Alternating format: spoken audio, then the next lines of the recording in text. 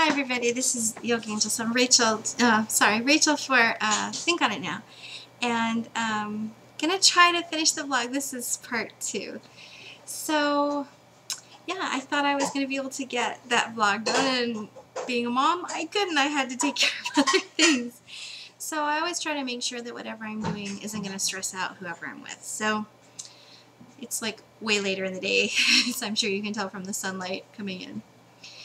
So whatever that looks like as far as what you need for yourself personally, physically, to feel well. I talked about exercise, I talked about nutrition, and those are going to look different to everybody. Sleep is really a matter that's crucial to parents because we lose a lot of sleep. I actually found out that I had a sleeping disorder, and taking care of that was a huge part of making my health a lot better, and I'm sure I was less grouchy when I was sleeping better. So that's huge. So that's all the physical stuff. The mental stuff, like I said, I just started to touch on it. What nurtures you?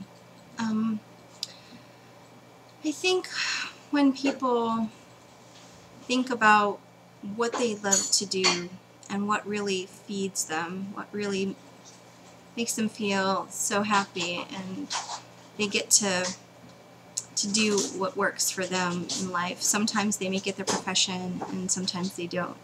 And that is definitely aside from being a mother and being married, but for some people that is actually what nurtures them. I know for me, what nurtures me is music.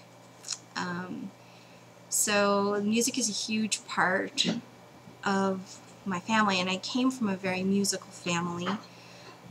Both of my parents were musicians. So having like music time in the day, setting aside like the afternoon is usually for people to practice their instruments, just having that sound in the house, that lively sound of people practicing, even if we're not playing something together, is very much a part of how I feel comfortable in the house, just because I'm so used to being around musicians and music and listening to people tune their instruments, and just everything about it is very soothing to me. So when I make that a part of what I do in the day, it makes things a lot easier. So, okay, then the other part I was going to touch on is how you juggle everything so that everyone's needs get met. That is always in flux and question.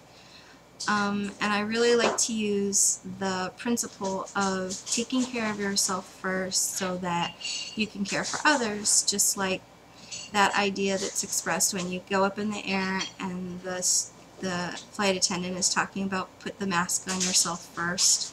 I think that's really huge. So sometimes I will wake up 2 hours ahead of whenever I know everybody's going to get up, even if that means 4 or 5 o'clock in the morning, just so I can have that time to myself to take a shower, put on makeup, to exercise, just get that headspace, whatever it is that I need to do for the day, so that when I'm constantly being distracted by everything that I need to take care of for everyone else's needs to be met, I've already, started from a place where I'm good.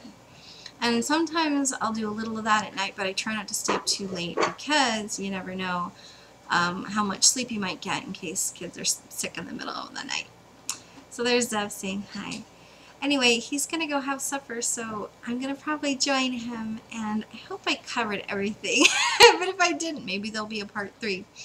And yeah, if you have any ideas about that or ones you'd like to share about what you've done to make all that work, I gotta go. My husband's calling.